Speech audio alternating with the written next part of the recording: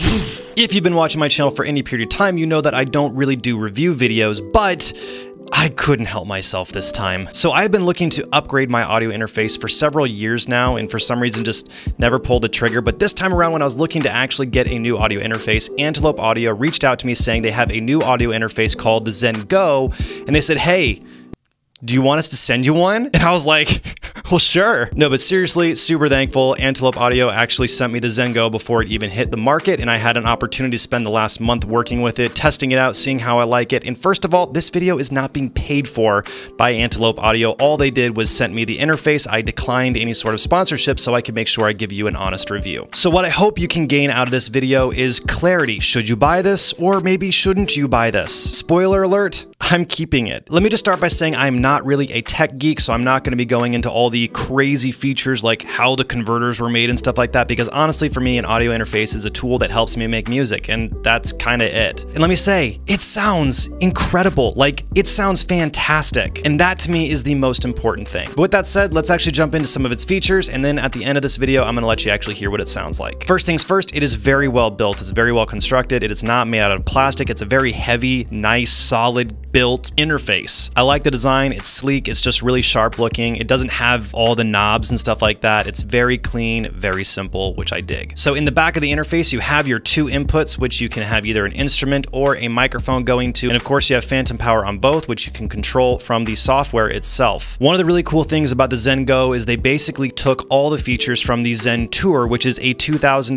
interface, and they condensed it into a smaller interface with a smaller I/O, but basically packing the same type of a punch that the Zen Tour would in terms of sound quality and in terms of power. Like the Zen Tour, it has their Synergy Core software, which if you've looked online and you've looked at reviews, you may have seen a lot of people complaining. For me personally, over the last month, I've had some issues, but it's been very, very basic stuff, and most of it has been user errors. You're going to be given over 35 different plugins to choose from that you can actually run off of the interface itself, so your computer is not actually processing those, but you can process them on the way into your DAW. So they have their own ZenGo software where you can basically pick and choose which of these plugins you want to use, and they have a ton of different amps as well, which sound absolutely fantastic. I was completely blown away. So looking at the interface itself, you've got this big knob which controls the actual input volume. You can also control the volume from the software from your computer as well, which is actually really handy. And you can also switch to controlling your outputs. You have two headphone jacks in the front, which I absolutely love. So you can actually have two separate headphones controlled individually. So if you want to have one volume level for one and a different volume level for another one, say for example, I'm listening and I want it lower than the musician I'm working with, they want a little bit higher, I can have two independently controlled volume levels for the headphones, which is super nice. The buttons on the interface itself, the very top of the three buttons on the left of the knob, that controls the actual input. So if you click that, it's going to toggle between the two different inputs that you have selected. The middle knob is going to then control the monitors. You can control your monitors or your two headphones. The other cool thing is if you want to mute your monitors or any of your headphones, you just push the knob down, directly down, and it will just mute whatever you have selected. I actually find this way better than having just to crank the knob all the way back to be like, I don't want any of this, just turn it down. And of course, it's a 2 I/O interface, but it does have expandability if you want to go that route and have more options on the way in. I personally am never going to have need for that, so I'm not even going to talk about it. And of course, since it is a smaller interface, it's perfect for mobile working. If you want to be out on the road, if you're traveling and you want to bring your interface with you, for example, in less than 2 weeks, I'm taking a trip to Nashville. I'm actually bringing this interface with me. It's literally going to fit in my backpack. So what's really fantastic is I can bring the quality of a $1,000 plus interface with me in my backpack, and it's not $1,000. The fact that this is also a $500 interface is pretty remarkable. They're really actually breaking into the home studio market with this interface. Now, with the price point being at $500, it's actually pretty shocking that they are selling it for only $500. That's really the cost of just a mid-tier audio interface, yet they're bringing the quality of a high-tier, high-end interface. And is it just me, or does it kind of feel like they're trying to kind of go head-to-head with the Apollo Twin?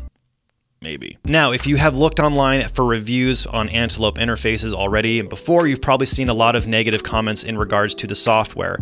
Now, I've not used any of their other software, but I did watch other videos of people using the other software, and honestly, the interface itself for the software doesn't look like a lot of the other stuff I've seen in other videos where people are complaining. It seems a lot easier to use than maybe some of their other audio interfaces, perhaps. All of my issues that I had with the software were, for the most part, user errors that were pretty easy to fix. Now, I have two complaints with the software itself, which in the end are really not even complaints. They're just preferences that I would hope that Antelope Audio would fix down the road. But even if they don't, the fact that this is a $500 interface, like these are problems you would never be dealing with any $500 interface because they wouldn't even have the options for this. But within the software, I would really love it if they could take their AuraVerb reverb, which you can use for monitoring, but you cannot use within your DAW. It is a fan-freaking-tastic sounding reverb, and I really feel like what's happening is they're dangling this really amazing reverb in front of me, and then I can't even use it. In my mind, I almost wish they didn't have it at all, because then at least I don't know how good it is, which I feel really weird saying, but it's true. So I did actually bring that up. I said, hey, you guys should really think about taking that AuraVerb and making it usable. They did say they have other reverbs that they're working on that you'll be able to use within your DAW. That brings me to my second point. With the software, you can use the plugins within the software itself, so you're basically recording the audio with those plugins. So if you have compression and EQ or a preamp simulator on there, it is going to basically print all of that down into your DAW. But for you to be able to control that in your DAW and actually work with those effects in your DAW and not actually printing those effects in, it looks like you kind of have to do some workarounds, or you might even have to purchase additional software to do it. But again, for a $500 interface, this is not something really any other $500 interface is even going to have. So it's really more of a preference that I wish they would have taken the extra mile to get that done. And I will say I've been super impressed at how transparent Antelope Audio has been. They've acknowledged some of the problems that they've had with their software, and they are saying point blank, this is our priority to fix this. They are wanting to take care of it. So I do have confidence that as time goes on, it will improve. So without jabbering anymore, I'm gonna let you hear how this thing sounds. Obviously, this is very difficult because I'm using a specific microphone, I'm in a specific room, I have, all of these things specific to what I'm doing that is going to sound different than if you were using the interface, but it would not be a very good review if I didn't at least show you some examples. So I'm gonna show you acoustic guitar, electric guitar, and some vocals. Let's do it.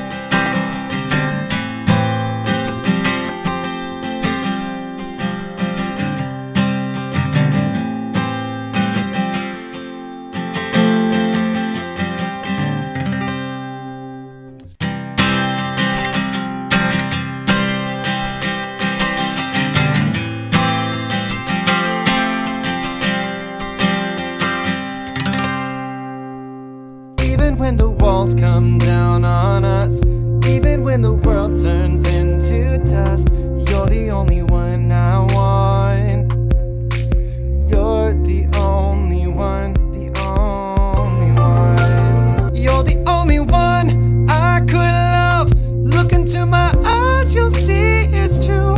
Even when the walls come down on us, even when the world turns into dust, you're the only one I want. You're the only one, the only